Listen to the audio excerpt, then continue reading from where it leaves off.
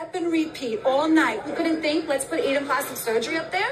No, I couldn't! You couldn't do anything for the event? What's up, guys? Welcome back to my channel. So I'm here today to talk about The Real Housewives of New Jersey, Season 14, Episode 7, Gifts and Receipts. So be sure to like, comment, subscribe. Let's jump right into it.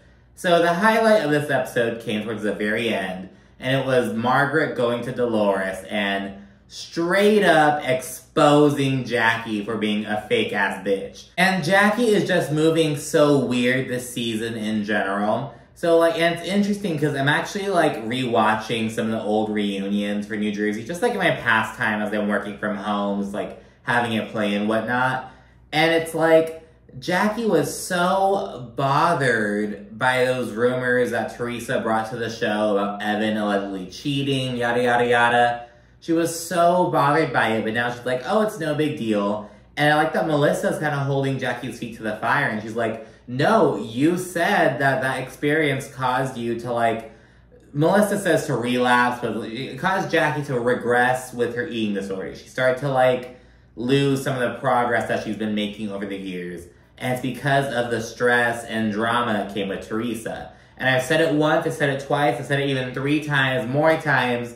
The only reason why Jackie is a friend of is because she cited the show as, having a negative impact on her eating disorder. You know what I mean?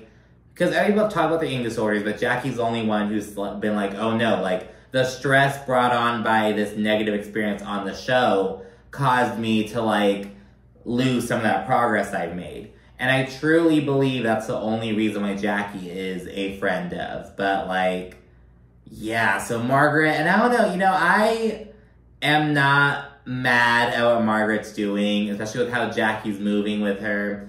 Some people are kind of oh, well, if Margaret were so real and so straight up, she would have told Dolores right off the bat. But it's Margaret was, hearing Jackie out, and which I'm kind of surprised. Okay, if Jackie is, so, standoffish with Margaret and, not on good terms, why are you venting to Margaret? You know what I mean? Not even Melissa, but, to Margaret. So it's, that's kind of weird.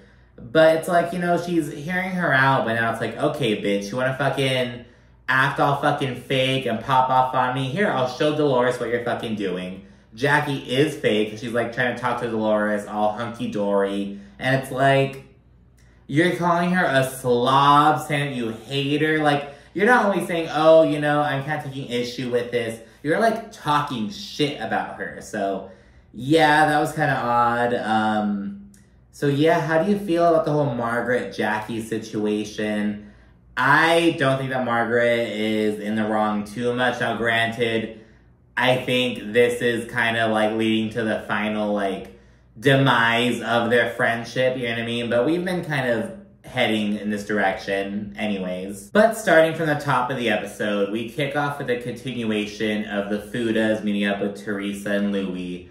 Rachel and John are storming out, and, Teresa and Louis are back there talking shit. And Louis is literally purple. You talk about him being red and all that shit, but, he is literally purple. He didn't say a single fucking word. He just sat back, let Teresa fight his battle for him like a pussy. And, as they're walking out, Rachel's why are we even taking this housewarming gift for the Gorgas? Let's leave it behind. They don't want this shit. Kind of the same thing of, Kim Richards giving back the bunny to Lisa Rinna. It's kind of I don't want this negative energy. Fuck that shit, so leave it behind. Dolores then has Gabby and her mother over for their weekly brunch together. And, as they're chit-chatting, eventually Frank's upcoming proposal comes up. It turns out that they're gonna, there's been a change of plan. Frank was initially gonna do it while they're on vacation in, Costa Rica or whatever. But now he's just gonna do it at, the new home that they got together. So they're kind of working on that. And once that comes up, they kind of segue to, so Dolores, what's happening with you and Paulie? And Dolores tells him that Paul wants to go into business with her. And she says some shit about, a man introducing you into his business is, the equivalent of him introducing you to his kids. It's she's trying to convince herself and them that this is, good, this is what Paul wants, this is what he's ready to do. And it's on the one hand, people can argue, oh, you know, why are they asking about, like, Dolores getting married? But it's because that's what Dolores wants. She wants to get taken care of. She wants to put her fucking wall down. She's talked about it a bit in the past. And it's like, she chooses these, like, emotionally distant dudes. And it's like, I don't fucking get it, man. I like it, but I don't know. And it's like, she's trying to convince herself. We see a little sneak peek for the next episode as well. Which, by the way, will finally feature Danielle and Rachel. Danielle and Jennifer Aiden going head-to-head. And it's like, I already know that the physical altercation is going to be, like, at the very end of the episode. Like, a to be continued. But I'm still like, oh my gosh. By the way, Jennifer Aiden was just like, she was getting on my nerves in this episode. I'll talk about that in a little bit. But it's like, do you not, like, she's, like, complaining about Danielle being elitist. And it's like, bitch, do you not know who you are? Or, like, what kind of vibes you've been giving off since you've been on the show? You know what I mean? Like, especially when she first came on. Like, there were conversations about, like, she's so gaudy and, like, blah, blah, blah. It's like, okay, Jennifer. But anyways, focusing on Dolores. Yeah, she's like, oh, yeah, we're going to do business together. That's kind of like the level of commitment he's ready for. But, you know, the prospect of this business is also kind of vague. It's like, okay, I'll go into, like, it's like a electrician kind of vibe. It's like, what's Dolores gonna do? Be like the office manager? What, like, it's very much Paulie just doesn't want to get a divorce, and he's just trying to give Dolores something. So that's what he's doing this with. And it's like, I don't know, it's so odd. He's also been separated from his wife for, like, 12 years. Like, it's been quite a while. It's like, what the fuck is going on, dude? Like, is it an insurance thing? Like, does he, like, want to keep her on his, like, health insurance? Is it, like, a tax thing? Do they have businesses together already? Like, what is it? Why are you not making that final step? I, like, don't get it. But anyways, that's where Dolores is at right now. She's like, hey, this is what Paul's ready to do. I'll fucking take it, whatever. But her mother does say, hey, you have a right to know your future. You've been with him for 2 years. You moved in with him. Like, you have a right to know if you guys are going to wind up, like, getting married, which is fair. You know what I mean? We also check in with Teresa and her family at home. She's, like, making meatballs. We've seen some cute scenes of Teresa interacting with Louis' older son who has autism. So, like, in the actual, like, in Teresa's home, you know, Louis lives there and his younger son, Louis Jr., lives there. The older son, I believe he, like, lives with his mother usually, but he, like, drops in with them fairly often. I don't know what the exact situation is. I know he's not there, like, full-time, is what I'm kind of trying to say.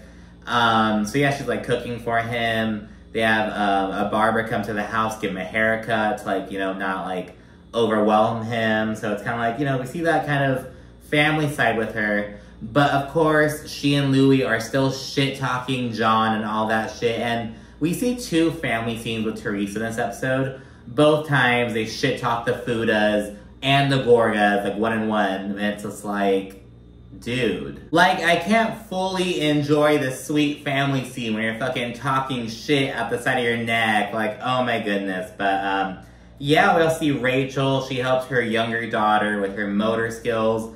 We learn that, so we've already heard that she has, like, a little tongue tie they're gonna be working on, but she's also, like, a bit delayed with, like, her milestones and whatnot, so they're kind of working with her and such. In the confessional, Rachel says that, like, oh, seeing Teresa reminds me of what I never want to be like.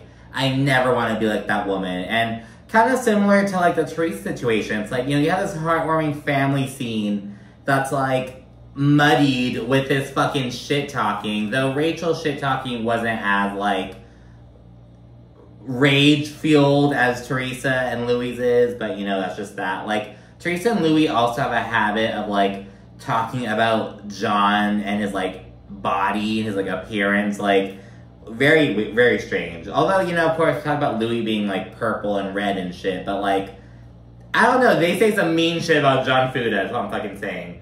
Everyone then gears up for the Gorga's housewarming party. It's actually limoncello themed. Super fucking cute. And there's some nervousness about how things will go with Margaret and Jackie. Also, both of the Aidens will be there, so they're kind of like, how are things gonna go with Joe Gorga? Jennifer's really unsure about how to feel about seeing Joe Gorga in person, and it's like, I really wish they would dive into the full story about their situation. because apparently the tension between them, which is already, like, pretty significant, was heightened because of some altercation at BravoCon, but they haven't talked about it yet. So I'm like, I feel like we need to, like, get that context of what exactly happened.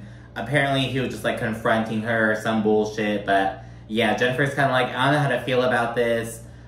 She's going to, like, his housewarming, it's his turf. And she adds that Teresa asked her to just not bring her up, just don't say her name, yada, yada, yada. Jennifer also talks to Bill about some of the awkwardness between her and Danielle regarding the Lena situation.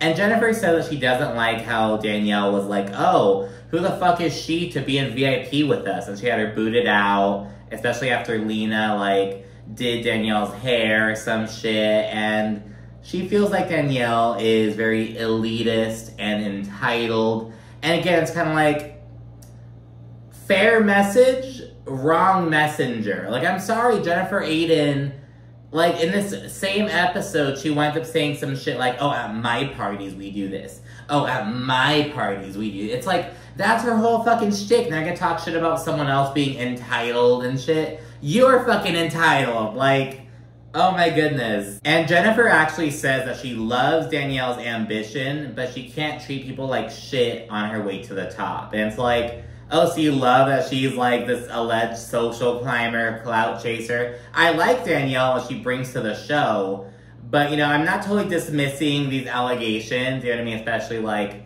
she was on an MTV show back in the day. I think she also tried to audition for another reality show or some shit. Like, she's very much but, you know, that's not something to, like, really hate on, I don't think. It's just something to take note of, you know what I mean? I'm not calling her a clout chaser or anything, but I'm not dismissing that either, if that makes sense. But anyways, people then begin arriving to the housewarming party. Rachel tells Melissa about her sit down with Teresa and whatnot.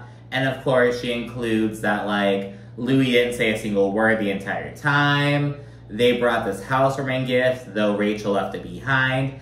And right when Melissa's like, oh, I'm so glad you didn't bring that. We don't want that, like, that negative energy. You know, we don't need that.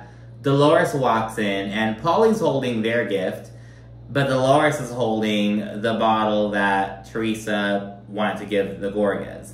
So she wound up bringing it, and it's just like, dude, really? And Dolores is like, hey, she asked you to bring it, so I'm bringing it. Do what you want with it. I'm just helping her out. So there's that. We then flash to Teresa at home with her family. Again, nice little scene. Though she's shit-talking Danielle and the Gorgas in this scene. Because she actually says that Danielle is cozying up to some people who she's not fond of, a.k.a. Melissa. So, you know, who the fuck knows. She also goes shade at the Fudas as well. It's just like, enjoy your family scenes. Why are you talking shit in your family scenes? But, you know, whatever. Dolores then goes to Joe Gorga and presents the bottle to him. And things immediately go left. He's like, oh, do you think she really cares about me? She's bringing that? Or because Dolores says some shit like, oh, I know that your father liked this, you know, brand of alcohol. And he's like, do you think that my father would appreciate what she's doing with our relate? Like, it, like, goes left immediately. Melissa intervenes, and she's like, look, I'll take the bottle. I'll put it with our 17,000 other bottles. You know, it's whatever. Joe, here's the card. You can read it if you want.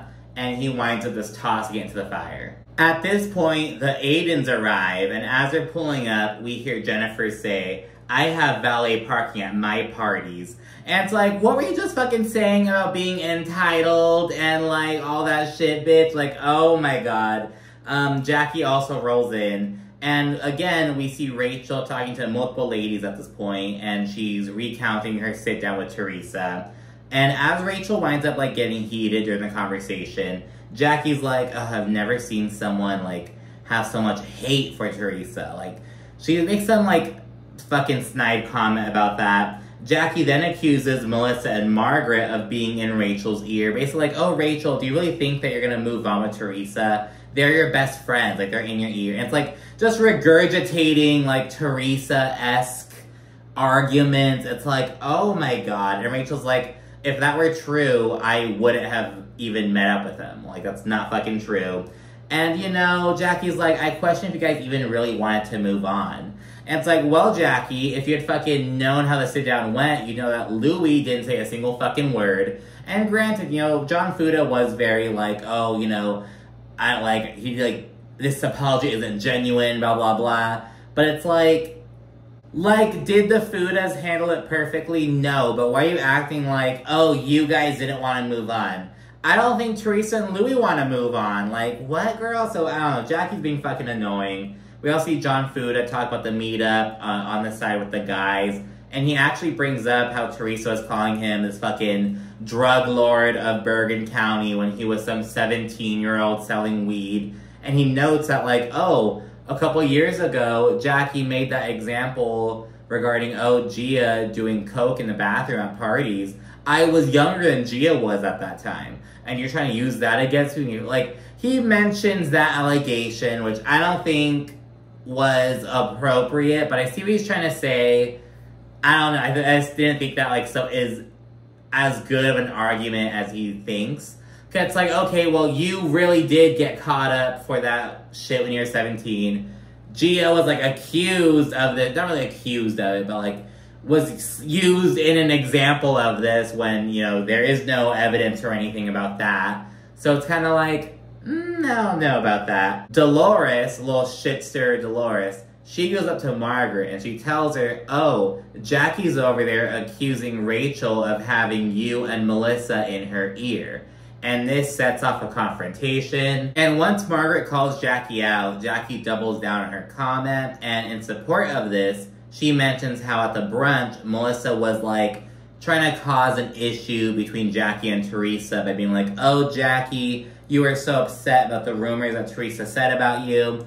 And Melissa's right there and she's like, well, Jackie, like, I'm not making shit up. Like, you said that, like, Teresa and the stress caused by her allegations, her rumors that she, like, brought to the show, that caused you to, like, regress in your eating disorder. And Melissa leaves it at that. She's like, look, I'm not gonna fucking go back and forth with you over this shit. Like, I know what you said. You know what you said. The audience knows what's up. That's it. So she walks off and she leaves Jackie and Margaret to, like, basically discuss the state of their friendship. It's the same old shit, basically. Jackie then says that Margaret is upset about her friendship with Teresa before Jackie says, look, this is a waste of my fucking time, and she storms off. Margaret then calls Jackie a see you next Tuesday, and she tells Dolores, who's right next to her, she's like, oh, Jackie was complaining about you not tagging her in that picture we took at the baseball game. I had to talk her off the ledge from that. And Dolores is like, that was a complete accident. Oh my gosh. And Margaret's like, yeah, just so you know, she was talking mad shit about you about that. And it's like, ooh, now it's beginning. Margaret then sees Jackie go up to Joe Benigno, and Jackie says, like, oh, hi, I love you. And Joe's like, oh, I love you too. And, like, hug or some shit. Like, right after Jackie and Margaret get into it. And Margaret's like, don't hug my husband. She fucking walks over there and basically tells Joe to pay Jackie dust. She's like, you know, we're not in a good space right now. Don't fucking do that shit. And it's like, Joe Benigno has to go home with Margaret. He's not a fucking idiot. He knows what's up. But, so yeah, we see that. Danielle then confronts Jennifer, and she's like, hey, what's up with us? Like, I feel like something's off. Jennifer then kind of says her piece, and she says that she just doesn't like how Danielle handled the Lena issue. And Danielle explains, like, the VIP section was, like, supposed to be just for them, like, to be away from, like, the fans and shit, and it was just a security issue. So that's all it was. It wasn't this fucking personal attack, all that bullshit. She also adds that Lena wanted to bring Laura, Margaret's ex-best friend, who, like, was stirring up all this drama last season. Lena wanted to bring her. Now, we didn't know that beforehand, so it's like, now we know why Jennifer is so upset with Danielle. And it doesn't end there, because Jennifer then tells Danielle that she should have been more considerate, especially since she, Teresa, and Dolores, like, did so much to help out. And Danielle's like, well, how so? And Jennifer's like, well, you had a step and repeat. You couldn't think to put Aiden plastic surgery on your step and repeat. And we already know Jennifer is a greedy bitch. Fucking seasons ago, she got genuinely mad at the group for going to a random jeweler rather than her brother, who's a jeweler out in Queens or some shit. They went to some other jeweler for something for Teresa, and it's like, like, what the fuck, Jennifer? Like, she was so upset about it. Jennifer wants all that fucking, I don't know, dude. And I kind of get it. It's like, you know, I feel like I was doing a lot to help you out, but it's like, it's a charity event. Like, I don't know, dude. It's very kind of odd. There's some very heated back and forth between them, and Jennifer kind of shits on Danielle a bit. She's like, oh, when I do a charity event, all the money goes to the charity. I don't, like, pay myself back. And Danielle's like, I don't either. Like, it's very heated. Danielle did a very good job of, like, keeping her cool, though. She winds up, like, reeling things back in, and she's like, look, I tried to do my first charity event. I tried to do something good for the community. If I dropped the ball on something, I'm sorry.